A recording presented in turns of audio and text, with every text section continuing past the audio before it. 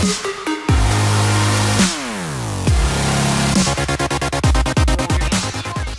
guys, it's Melvin7 here, bringing you episode 5 of my series Who Performs Best, BPL Striker Edition. If you do not know how this series works, then there will be a description and an annotation on screen to a video explaining exactly how the series does work. In this episode, it's game 5 of the last 16 of the BPL Striker Edition, and it is Negredo versus Hernandez. So without further ado, let's just get into the games, and I'll review them at the end as always.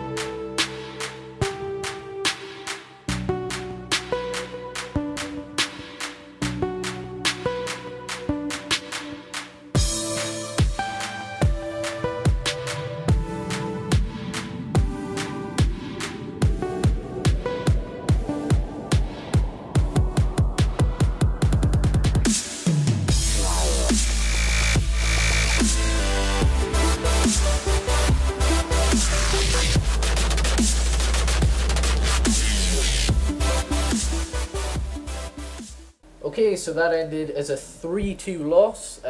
Bit disappointed, but I think he did deserve the win. As you can see, Negredo and Hernandez's ratings were both 8.1, so this makes it interesting going into game 2 and game 3 as they are dead even. The match facts, I had 6 shots, 6 on target. He had 13, 10 on target, so yeah, he did deserve to win. But anyway, let's just get on to game 2.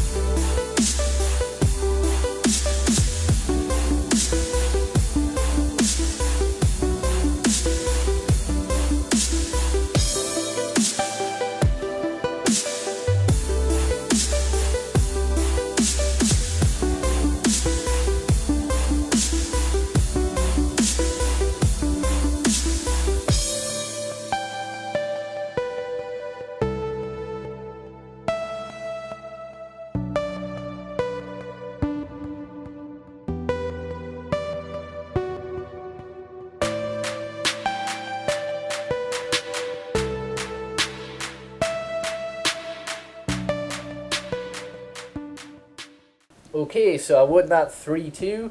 I did think I deserved the win. I had a shitload of chances, a lot of shots. I was unlucky not to score more, in my opinion. Anyway, the match ratings, Negredo got 7.2 and Hernandez 8.3, so that gives Hernandez a big lead going into game 3, so it'll make things interesting to see if Negredo can pull it back. He had 7 shots, 5 on target. I had 26 shots and 18 on target. So yeah, I think I did definitely deserve the win. But anyway, going on to game 3 now.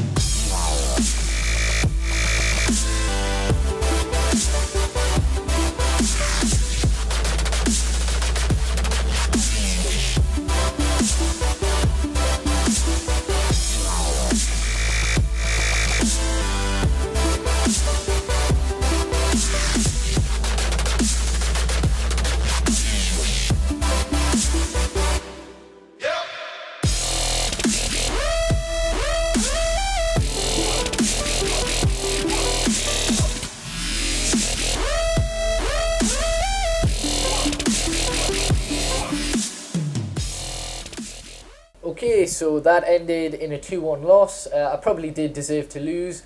Not a lot happened throughout that game. Like, there was a few shots, but most of them were deflected. It was very, very dull game. Glad it's finished. Anyway, the match ratings. Negredo got 6.6 and Hernandez 6.5. So that does make it pretty clear to see who's went through, but I'll do the review at the end, as always. I had 9 shots, 5 on target. He had 15 and 9 on target. But as I say, a lot of them were deflections. It was a pretty boring game. But anyway, let's just head straight into the review. Okay, I'm back for the review. As I said before, I think it's fairly obvious who's went through, but I'll do it as always. In game 1, Negredo got 8.1 and Hernandez got 8.1. In game 2, Negredo got 7.2, Hernandez 8.3. In game 3, Negredo got 6.6, Hernandez got 6.5. So, on average, Negredo got 7.3 and Hernandez 7.63. So that does mean that for this game, Hernandez is the victor. Next game will be Remy versus Lukaku. So that should be pretty good because one is pacey and one is strong. So we'll see which is really more important in FIFA 14. But anyway, if you have enjoyed, then please hit that like button. It really does help. Subscribe for at least 5 videos of FIFA 14 a week. And peace.